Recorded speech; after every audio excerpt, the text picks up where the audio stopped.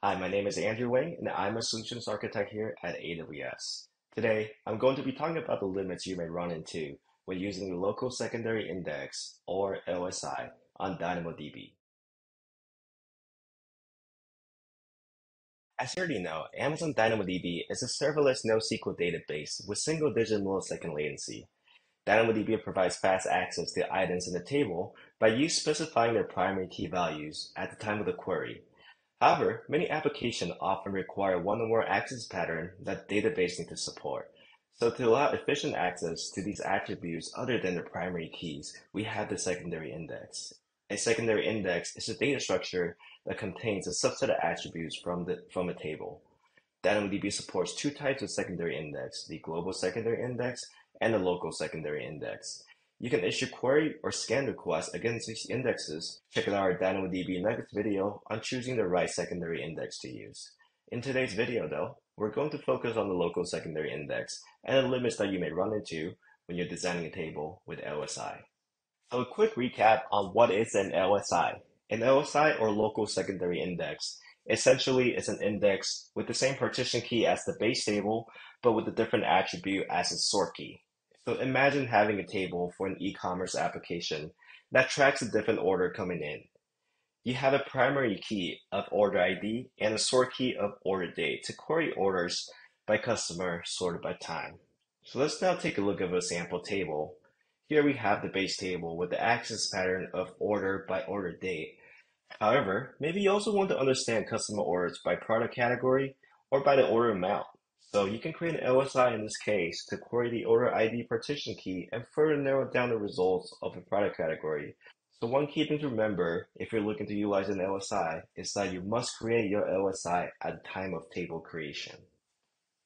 Now let's take a look at how we can create an LSI. There are three different ways you can create an LSI. You can use the AWS console, the AWS CLI, or the AWS SDK. I'll do a quick demo here through the AWS console. Here in the console, we can click on the Create Table button, and it will take us through the configuration. Let's give this table a name of Orders, with a primary key of Order ID, and a sort key of Order Date. Then to add a secondary index, you'll want to use the Customize Settings option. We'll keep the capacity setting to the default values, but you see here under the secondary index section, you can create a local index and a global index. To create a new local secondary index, you will click on the Create Local Index button. The first thing you'll need to put in is an alternative sort key to your base table. For this new index, I'm going to use the order status attribute as my new sort key. Then, you can also customize your index name. Here I'm going to leave it just as the order status index. Then, the last thing you can customize is your attribute projection. You have three different options when it comes to attribute projection. First is the all projection. That means you're going to project all the table attributes onto the index. Then you have the only keys option. This option only projects the index and the primary keys onto the index. Lastly, you have the include option, which will project all attributes described in only keys and other non-key attribute that you specify. Once you have selected your settings, here I'm going to keep it to all for my attribute projection, you can hit the create index button. You can see now the order status index is now created with the type local to signify that it's a local secondary index. Here comes the first limit that you need to be aware of if you want to use LSI with your DynamoDB tables. The limit is that you can have a maximum of 5 local secondary indexes per DynamoDB table. I'm going to create 5 LSIs here for this demo.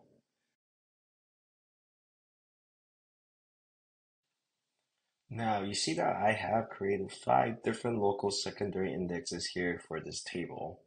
And when I try to create a 6th one by clicking the Create Local Secondary Index button, you can see that it gave me an error that I cannot create more than 5 local secondary indexes per table.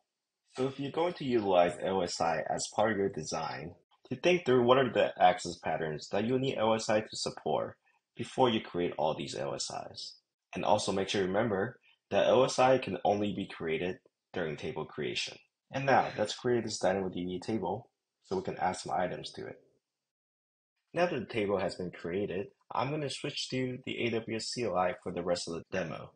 Here, I'm using the AWS Cloud Shell, which is a browser-based shell you can quickly run scripts with the AWS CLI. The next limit you need to be aware of is that tables with LSI enable has a 10 gigabytes item collection size limit. This means that for all the items under the same partition key value, the size of those items plus the same item in each LSI you create cannot exceed that limit.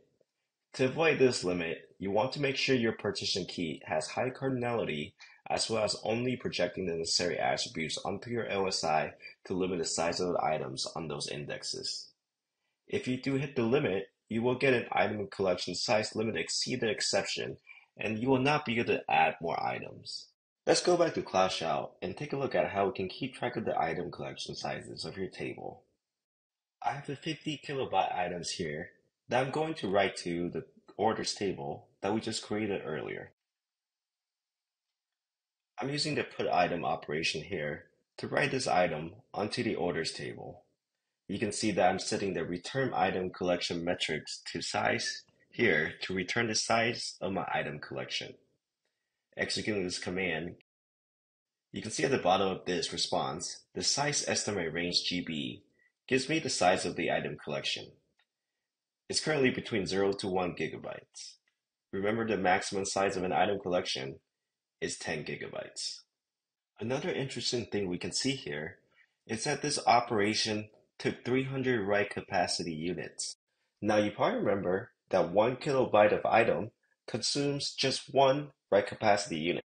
So a 50 kilobyte item should have taken 50 write capacity unit. But in this case, it's taken 300. That's because for table with LSI, the item size is actually the size of the item written to the base table plus the size of the item written to each of the secondary indexes. So for a 50 kilobyte item with 5 LSIs table, which means 50 times 6 is 300 kilobytes, and that's the item size for this operation. That brings us to our last limit that we'll be discussing today, which is that the item size of a table with local secondary index is the base table plus all the secondary indexes. Let's look at this example with a 100 kilobyte item. So let me try to write this to my orders table. 100 kilobyte items writing to a table with 5 LSI means the item size is now 600 kilobytes. DynamoDB has a limit of 400 kilobyte as your max item size. So let's see what happens when I try to write this item to the table. I've created an item here that's around 100 kilobytes in size. I'm going to attempt to do the same put item operations to the orders table and see what happens here. You can see here the commands for the put item operation.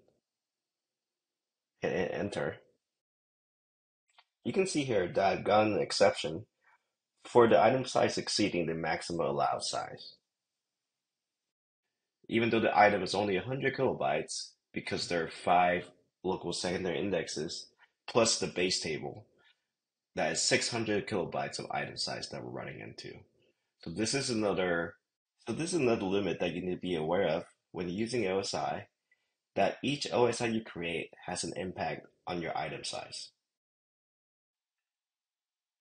And that's it, folks. Thank you all for watching this video. Hope it's helpful.